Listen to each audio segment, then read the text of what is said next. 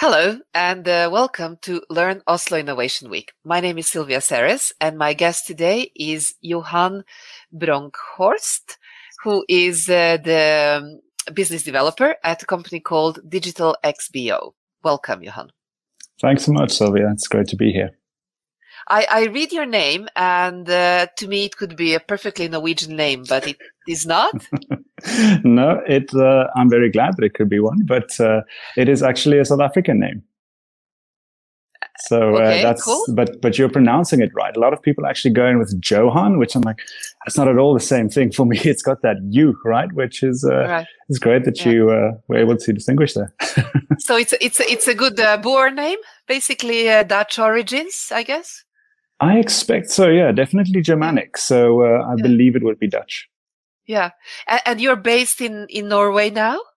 Correct. Moved to Oslo January of 2020 and moved from Cape Town in South Africa. So all the way south to as far north as I could go within PropTech. Right. Yeah. And you did that because of our sunny weather, I guess. Oh, yeah, of course. I mean, comparing the sun from Norway to Cape Town, it's right where it's at here.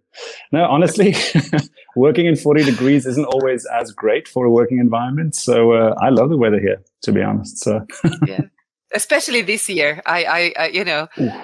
Something's going on here as well, and I hope for the better.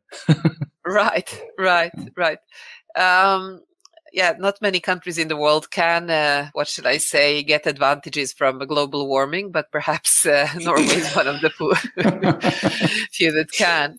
For sure.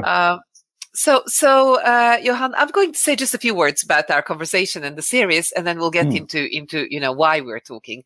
So, we are doing a series with the Oslo Innovation Week event as a sort of a warm-up to the digital events that will be happening during that week of October. And we are really keen on getting people to understand the breadth of the topics, but also the really exciting perspectives that will be shared there. There are 5 main tracks, and one of the tracks is called the Nordic model. And that's the one that we are discussing in this conversation.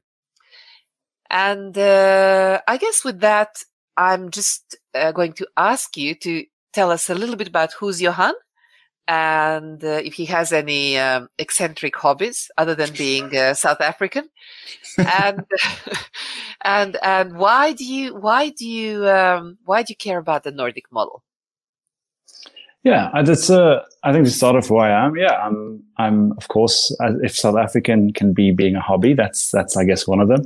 But other than that, outside of work, I've recently found during COVID that I like cooking really difficult recipes. I don't know why. It's something about having to plate things and having to come up with something interesting that challenges me in a way that I don't yet comprehend. And so I love it because I need to figure it out. What's a difficult recipe, by the way? I don't consider anything that you can just mash together and have a bunch of flavors as necessarily difficult. I like being able to pair certain flavors. And so if I find something maybe with, say, 4 or 5 ingredients that 3 I know and 2 I don't, then I've got to understand how to pair them and also plate them, right? There's a bit of artistic design involved there, and it's something I'm not familiar with, at least in the culinary world. So that's I think that's what I would consider difficult. But very cool. It says something a bit about me, I guess, in the sense that I'm someone who is curious. That's, if you looked at what I do outside of work, it really mixes in with the way that I work, in the sense that I like to look for new things that are challenging. I try a new instrument every year, a musical instrument, if I can. And these are the things that kind of keep me going, keep me alive, outside of working hours. What's your instrument this year and the last? This year, at least I've put in a bit more time on the harmonica. I've spent some time on it before, but I haven't yet. Yes, that's the one. What is that in Norwegian, actually? I think, so I'm not native Norwegian. And if I'm correct, it's harmonica. Munnspill, perhaps. Yeah. That sounds like it could be close enough. But yeah, so it's been that. But in the past, it's been, everything that I could possibly find. If it's weird, I like it. That's the idea. I have a crush on a scientist and a developer, a VR guy, Jaron Lanier from Silicon Valley. And he's one of the best people in the world, I think, thinking about the whole ethics of where we're going. But at the same time, he also has, I think his mother was a professional musician. And he has this thing about instruments where he tries old instruments. And he believes that, not necessarily, like a Turkish lyre or, because, and he believes, he's very interesting because he's very much against MIDI files and digitalized music. He says you lose the kind of the context, the spatial effect of the proper instrument. And so I think you'd have a great time, reading him or knowing him. Yeah, for sure. I'll go check it out. Definitely. Sounds very cool. It's not what we do with instruments, but what the instruments do with us. That's very true. But I think that goes for a lot of things in a way. But it's a cool quote. I'll keep that in mind next time. So what are you doing here? What is Digital XBO?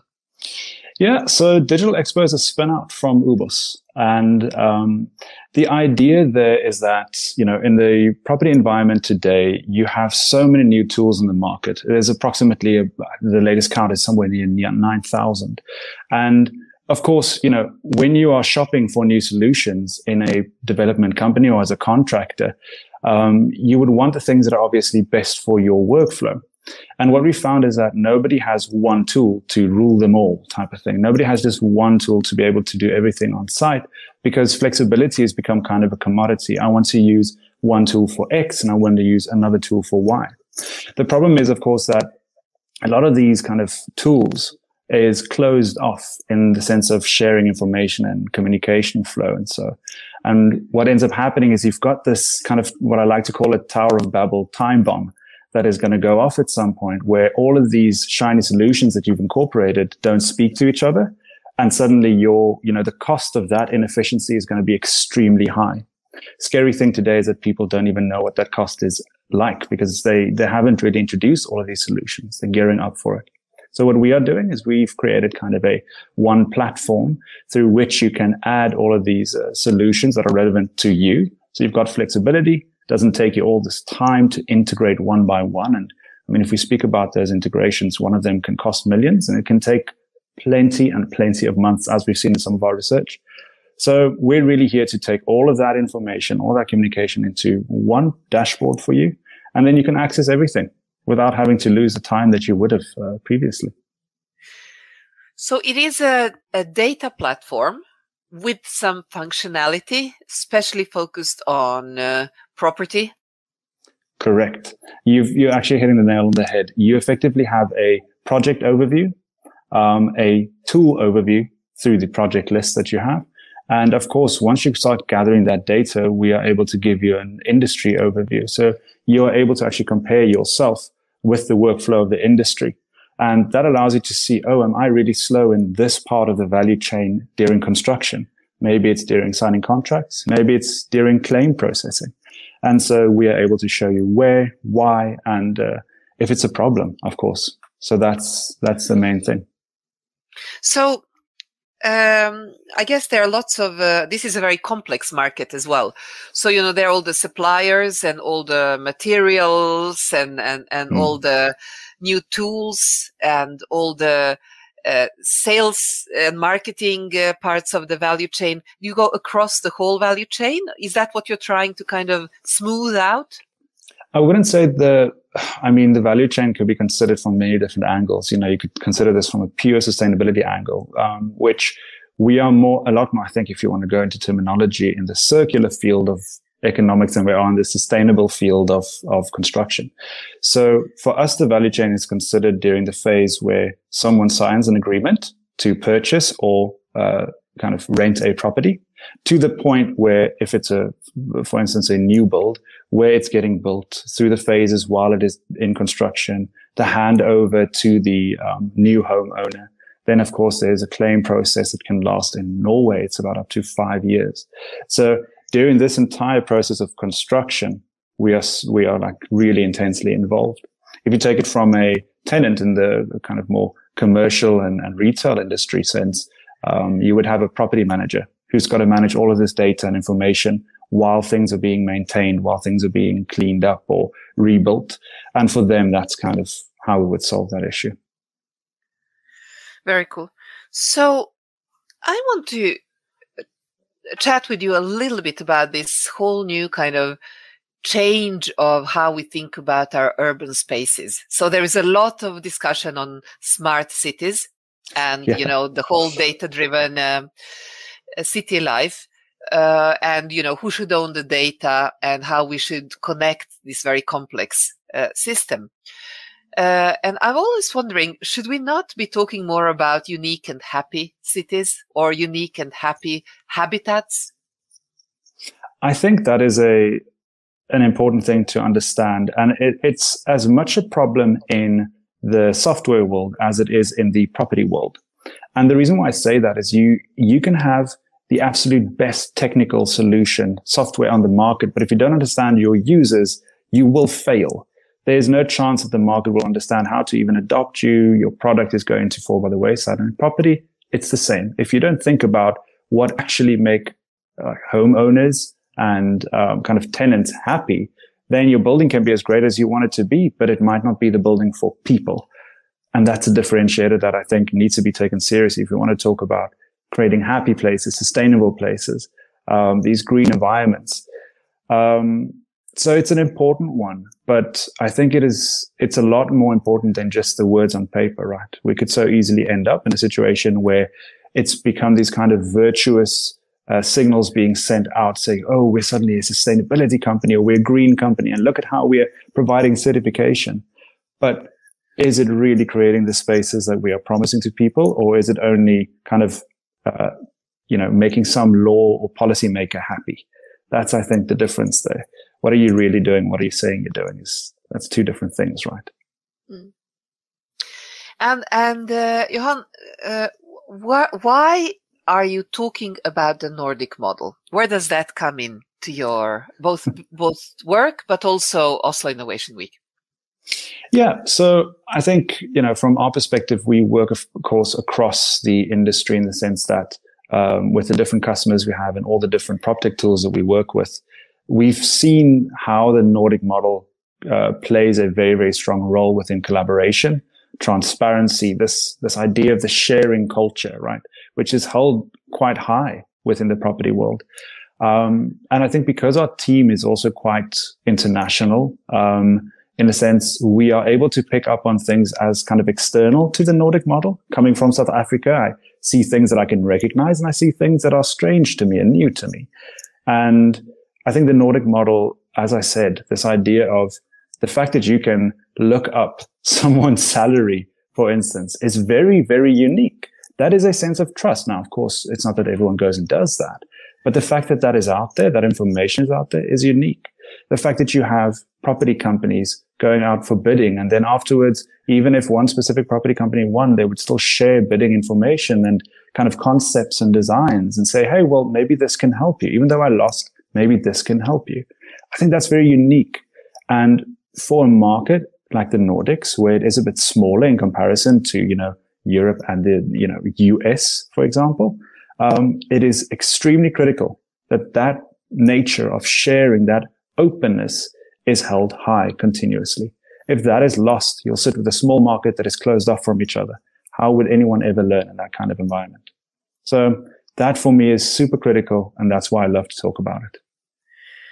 So there are two ways to skin this cat, I'm thinking. One is we can talk about why has it become so, and we can talk about the, this governance model we have in Norway with the workers' unions and the employers' unions and the state in a very kind of close collaboration, and that culture of trust and so on. Yeah. The other way to think about it is that this is an exceptionally rich and technologically able country with, some also exceptionally high requirements when it comes to construction. We have a lot of geography and we have a lot of climate, and not only in the good sense or easy sense, So we have to be very good, and so there is kind of space to compete. It's not a race to the bottom; it's a race to the top in some ways. So, which do you think is more important of these two? I would say that really for me, it's a complex question, right? It's loaded in a lot of ways, but I think maybe if we look at it from this perspective, going into a place that could be set up in a way where it's not open to collaboration, not open to scalability, to speed, those policies can kill a lot of innovation. And I think we see it in as much as you would see within a corporation, with a lot of bureaucracy and a lot of kind of politics that could easily prevent quick scalable innovation. You could see that in a country as well. So if we're talking from that perspective, I would say that Norway has been increasingly introducing new measures within its policies and focusing on the right aspects, like data, for example. Data sharing has lately been kind of a big topic, right? Of course, it is globally, but Norway is also choosing to meet that challenge head on.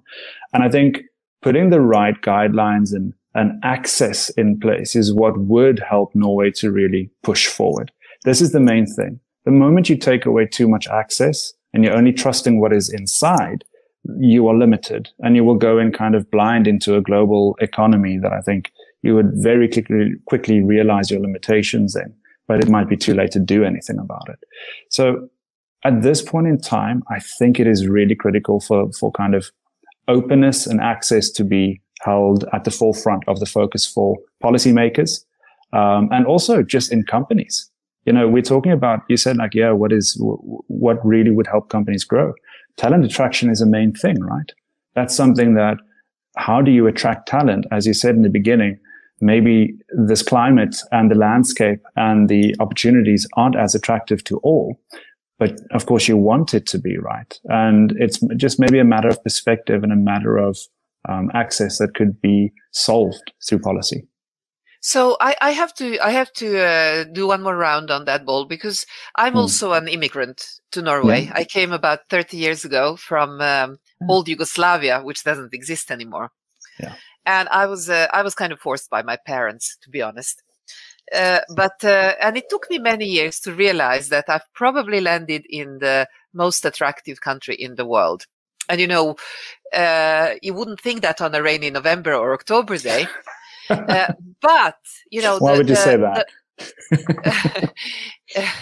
I actually don't even know if proper Norwegians realize how hard it is to weather these long winters. It's not the cold, it's the dark, and but if you look at the quality of your life, and if you look at the balance of being able to have a really interesting job and a really interesting, maybe not paid as much as you would be in Silicon Valley or in the city, but you're paid more than well enough, and all your needs are taken care of in addition by this amazing welfare state. And then you have time and energy and space for your interesting personal life, whatever that means. And that combination works for women and men alike. And I think that as a talent magnet for, dual professional, dual track families, for anyone who actually values both sides of their life. You don't have to choose just work or just life. I think it's a completely under-communicated side of Norway. I don't know if you agree. Definitely. I mean, when I speak to people about where they think the economies are ripe for their industry or for their kind of roles in their jobs, it's quite spread across the world, and you always hear the typical answers. It could be across the UK, or maybe there's Amsterdam, or recently Luxembourg had an interesting influx, Canada and so forth. But the thing about this is, people were really shocked to hear that we decided on Norway. And for us, it was clear. We came here and we recognized the shift in the industry. We recognized that it's ready for startup culture to really take off. And, both my wife and I are in this realm. She's a UX and product designer. And in my state, of course, I'm across from C-levels to business developer roles. So it really is something that is undercommunicated in the sense that nobody else knows about it. And I wonder why, because we have movements like Innovation Norway that I was in touch with in Cape Town. So it's something that I think should be punted a lot more. It should be put out there a lot more. But it's again, it really comes down to also, talent retention. How do you retain kind of talent within a country? Because as you said, what happens over a long winter? Does somebody just leave? Or do they go, no, they can weather the storm. They have enough of a passion for everything else that is there to offer. I think that's a very important point, and this is all also a part of the Nordic model that we are discussing. But I visited Spotify not that long ago. Yeah. And I was asking them, so how do you deal with talent attraction, and how they're growing very fast, and how do you find all the people you need? It was a really interesting answer that stuck with me. So he says, well, our problem is actually not talent attraction, because lots of people want to work for us. We have a great brand, right?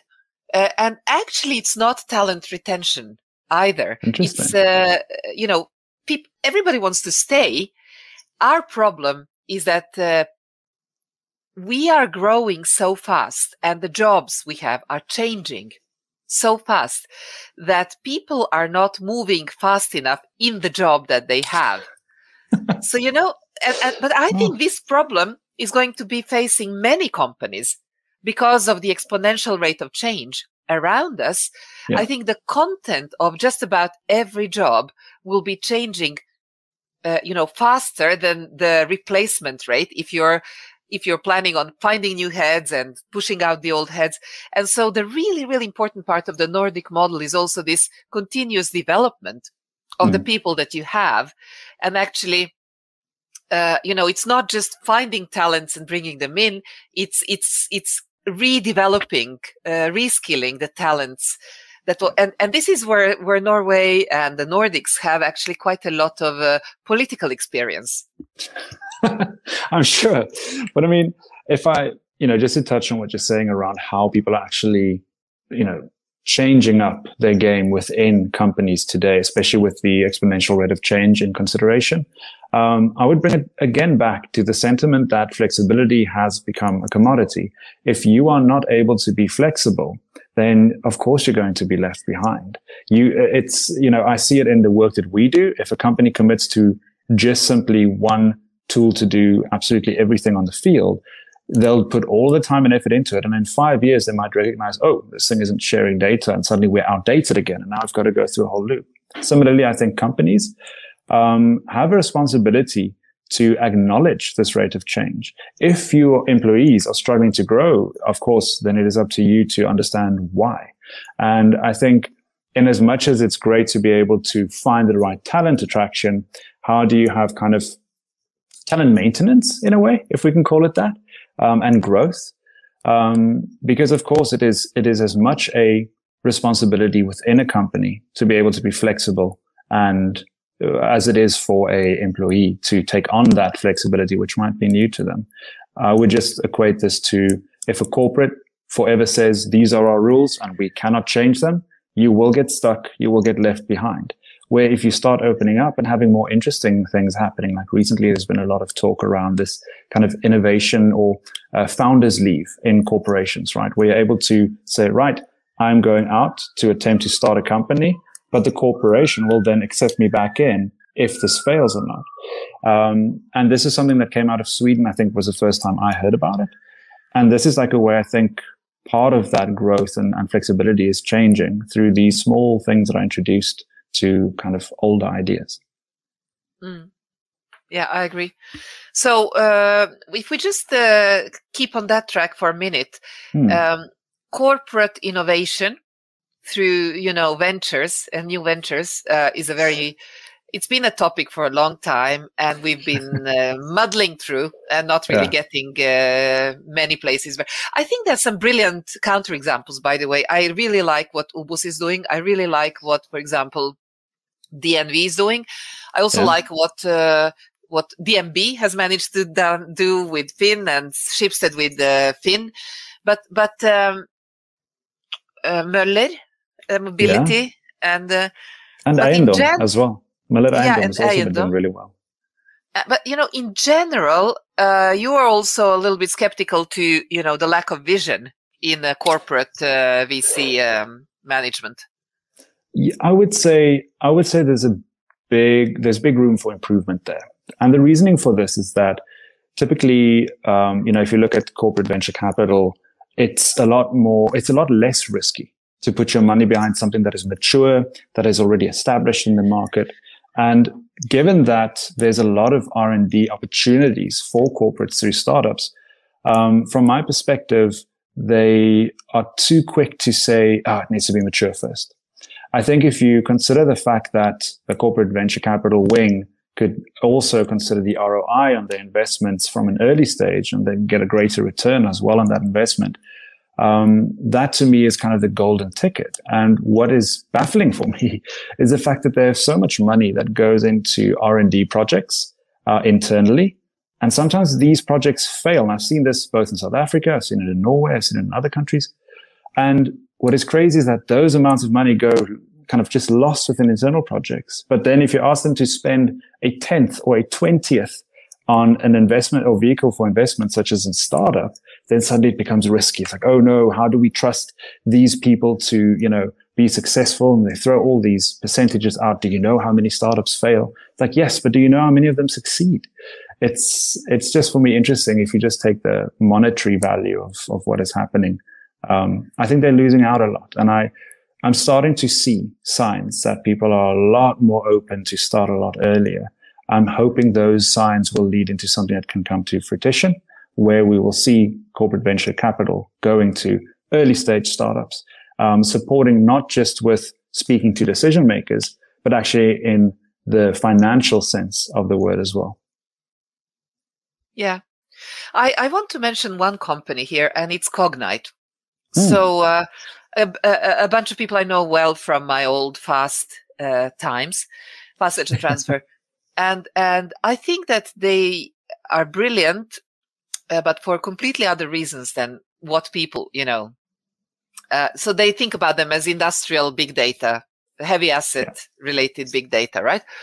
And a big data platform is something that many people are doing, and these guys are running it on, two successful big data platforms from before, right? Yeah. But I think the real brilliance here is corporate venture capital. So they are owned by the Aker system to a large, or used to. That's their original money, and that is corporate venture done right, because you don't just give them money, you actually give them an internal market. Correct. And because you're a market and they get to test their product and they get to prove to the world that they are, heavy duty ready, the growth and big international customers come much more easily. Yeah. And it amazes me how seldom this is done, because very often large corporates will, create smaller or, buy, invest in these incubated startups, but they will keep them off their critical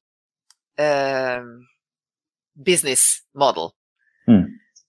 But if you put them in there and you are a customer, then the whole thing becomes this incredibly active vitamin boost for your digital growth. So I wish we did more of that, and I'm hoping that companies like Ubos are actually doing that. So basically, eating your own dog food and changing as you do so.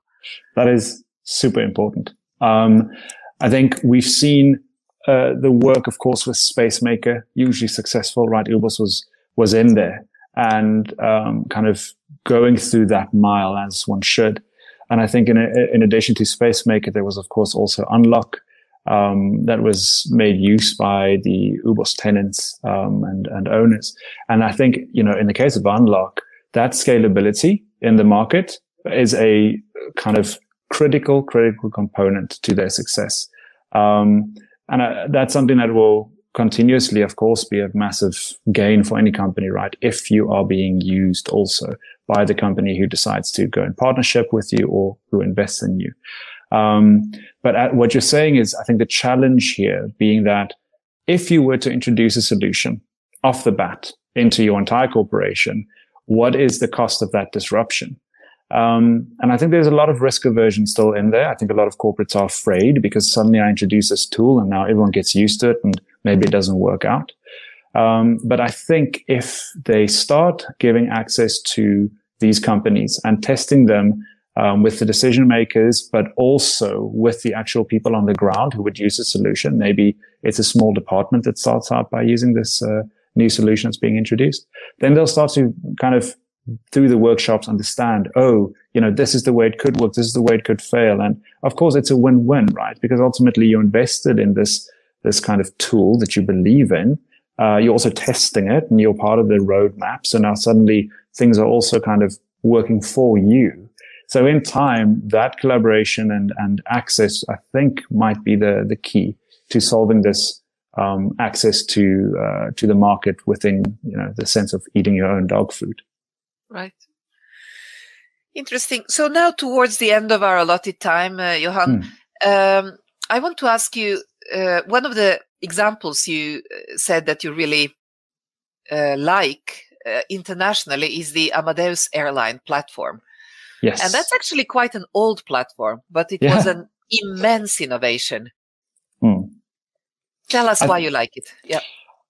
I think what kind of for us, this has always been part of our story, right? In the sense that we looked towards a company that was able to bring a lot of third-party entities together and a lot of partnership kind of tools together on one platform, on one database. And in the sense of Amadeus, it's to us impressive because it's this idea of open, it's data-driven, it's enabling kind of this idea of simpler business processes. And that to me is incredible because of the complexity that we've seen and what it takes to integrate with all of these partners, because of the, saying something like simplifying a business process, that in itself is complex. So what is nice there is that we find it inspirational that they were able to do that without being competition to the tools that they were integrating with. And that for us is also a goal, right? That's why I like to kind of talk about them, because we aren't out there to take away the business of the companies we integrate with. We're there to actually give them a greater share of the market and to make them more accessible to companies who can now be early adopters. So Amadeus, I think, set up a great idea a long time ago. As you said, it's an old idea. So obviously it was built in a very different way to the way we build things today. It's got to be a lot more lean, and we've got to have the whole fail fast idea, right? Where that scares a lot of people, but the reality is then you just get the answer a lot quicker as well. So, I can book through one system. Why would I have to go to every other site to find the information for every airline? It's just, I think Amadeus is great for that reason. So, Johan, I'm wondering if we really taken a step back and realized or thought about or appreciated how much a system like Amadeus has actually changed the whole industry of airlines by allowing anyone, anywhere to book, check availability, understand the dynamic pricing. And I think that through a system like that, the whole business of flying has become more accessible to the whole world. So, I guess your project, if successful, might also lift the whole construction industry from being super fragmented. I think you mentioned 9,000 players just in, one country to something that is more dynamic and more connected. Yes. So, I think on that note, it's something that is referred to typically as a virtuous cycle. And I think this is something that, as you said, it's much larger than we are. And I think we fully acknowledge that. And that's why there's this spirit of collaboration already intact, because we understand that this thing has got to be able to inspire and carry on within the setup and the way that tech works today. So the whole idea of the virtuous cycle is that you're creating something that, of course, gives a win-win scenario in the true sense of that term. You're actually able to help other people grow what they are providing. And that is what I believe is really changing an industry, right? It's never one tool that really changes the industry in as much as it is the way that we work with these tools, the way that we adopt them within our daily use. That's something that really changes and makes an impact. So I believe that that's really what we are after. And, I guess in a way, yeah, as I said, of course, the 9,000 tools, those are global. But if you're working at this scale, Amadeus, of course, also working at the scale of global airline companies, right? And as you said, you sitting in your home can access all of these different booking systems through a single booking system. And I think the efficiency model there is just fantastic. And that's something that, when I say fantastic, it's a little bit of an odd word because it feels so little in describing something so big. But yeah, that's my sentiment around it. Yeah. One of the original platforms, really, so we give a lot of credit to Uber and Airbnb and Apple and so on. But I don't know how old Amadeus is, but it's like 20 years, perhaps. Approximate. I'm also not exactly sure of the exact date. Yeah. I know the story and I know the passion behind it, but I haven't checked the date. You'll have to tell me that story because I actually don't. Listen, towards the end of our time, I'd really like you to comment. You recommended, I think, a book called Weird by Olga Kazan. Yeah. What is it? Yeah, it's actually, I saw one of the C-level financial heads in Norway post about this. I can't remember exactly who, but he has to get the credit for it. But I saw the book and thought it's quite interesting. And the reason why I decided to read it is because he said, even as a Norwegian, he felt that he's in a society that is very much looking inwards. And he never felt as someone who would just look inwards. He was always kind of on the outside skirts of his game. And as a result, it led him to become a leader in the industry. And I thought that's quite interesting because for me as a South African, being incorporated into society and kind of starting to assimilate in some ways and finding myself, I found that this book really helped see the stories of other people, how they fit into societies that are initially, they could seem like they could easily fit in, but there might be some really interesting differences. And I think for founders, they're not your typical citizens already. So whether you are of the culture or not, if you're a founder, you're already someone who thinks differently.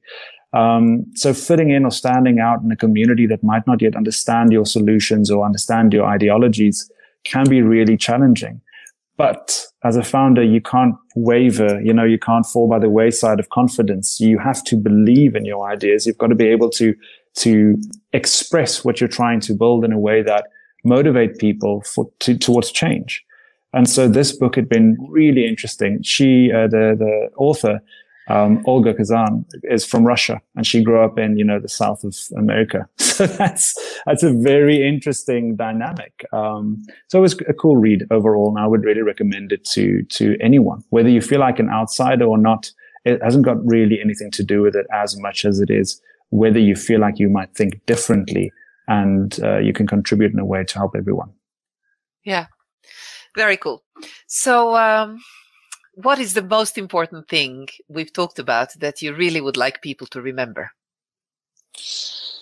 The most important thing, I think it's a theme along which a lot of the work that we're doing kind of carries through some of the questions you had today. And we didn't directly necessarily touch on it, but I feel like this thing always comes across where we have to talk about a hunger for risk. I think in a time that we are now, we saw through the period of COVID how things could change rapidly and how people could actually work from home and be trusted, and how maybe there's a dual model that works for some companies, or the tech that we use could help us actually scale through a time of uncertainty. But that will not be successful if you are so risk averse that you can't allow yourself to experiment, to explore, and to be adventurous. So I think the most important thing for me from what we spoke about today would be to touch on the ideas that the challenges come with risk. And if you want to really say you're innovative, embrace the challenges and embrace the risk. These are large corporations that are involved.